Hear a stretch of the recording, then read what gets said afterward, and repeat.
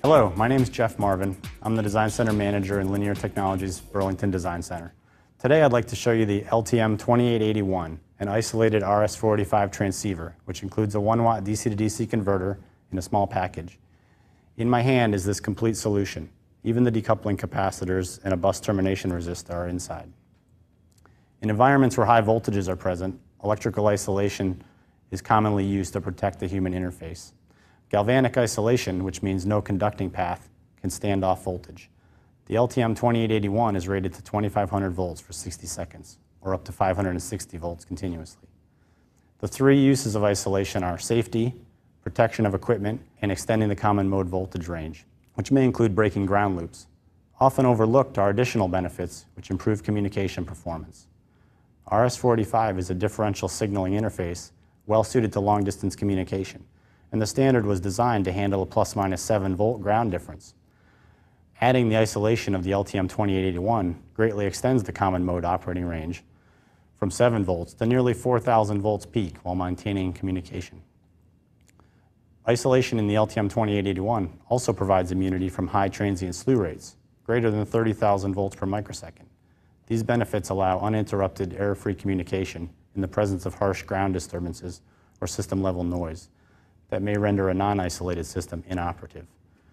Before showing how the full isolation solution is integrated into the LTM2881, I'd like to show you an example of a traditional communication interface. This LTC demo board, our DC590, provides digital signal isolation and isolated power for interfacing data converter demo boards to a user's computer. It includes a DC to DC converter and a traditional isolation transformer. It uses multiple optocouplers for digital signal isolation, plus a transceiver and discrete components. You'll notice that this board takes up significant space and makes for a complicated PCB layout. Some vendors do offer integrated signal isolation with a transceiver, but very few include integrated isolated power.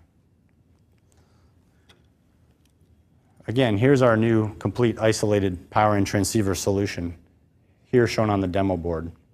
Notice there are no required components around the part. The periphery components are simply jumpers and connectors for evaluating the operation of the part. Now let's look inside the internals of this product. Here's the isolated DC to DC transformer, which provides up to 1 watt of continuous output power. Output rectifying shotkeys and an LDO provide low ripple 5 volt output, which powers the isolator and transceiver with sufficient surplus power for additional application circuits, like network activity LEDs at the port connector. Here are the coupled signal inductors fabricated into the module substrate. These two isolator die handle isolated communication across the isolation barrier. Here's the fail-safe RS485 receiver, which includes switchable 120 ohm termination resistor. Even the power supply decoupling capacitors are included.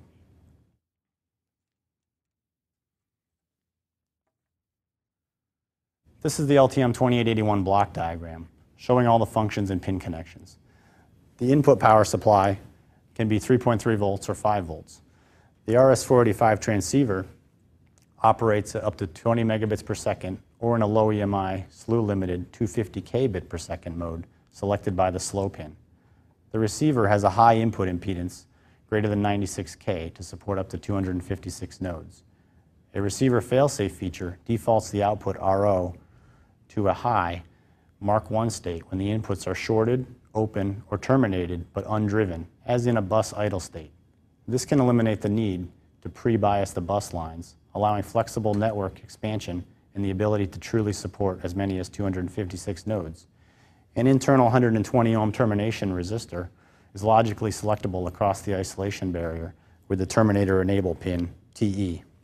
This allows system software to enable termination at the network endpoints even when a network is expanded or reconfigured. The standard 120 ohm termination resistor still works well even when used with lower cost Cat5 cable with 100 ohm characteristic impedance.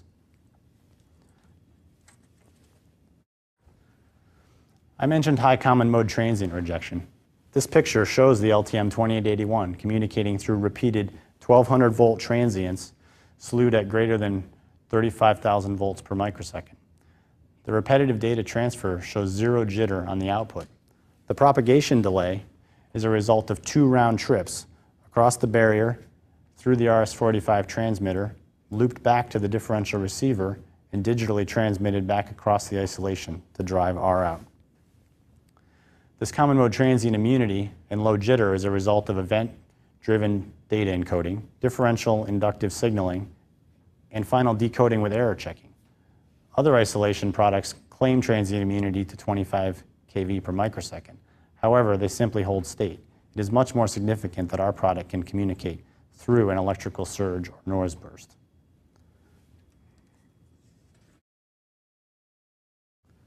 Finally, here's the simplified LTM2881 application circuit. One important consideration is proper wiring of isolated transceiver networks.